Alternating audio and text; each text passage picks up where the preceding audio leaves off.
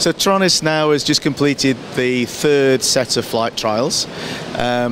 We've been conducting those trials out in Australia at the Woodward Test Facility, and now it's been looking very much at the overall level of performance of the system as an overall end-to-end system, not just the flight control of the vehicle, but also the way in which you use it in operational battle space. Could you say what comes next on the programme, please? So we're now bringing together the output from the UK's Taranis programme with the results from the European Neuron programme led by Dassault, and working together with French industry now under the banner of the Defence Accord between the UK and France.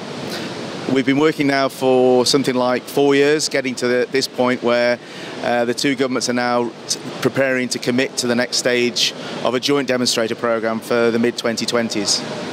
And that'll be a marriage of Neuron and Taranis?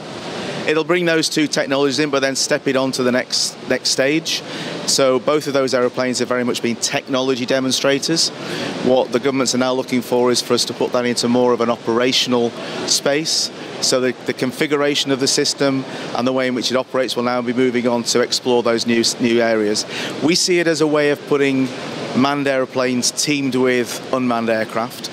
So if you like, using it as a wingman for a Typhoon, but getting to a point where the unmanned combat vehicle can potentially operate in very heavily contested airspace where today's generation of aeroplanes couldn't necessarily fly.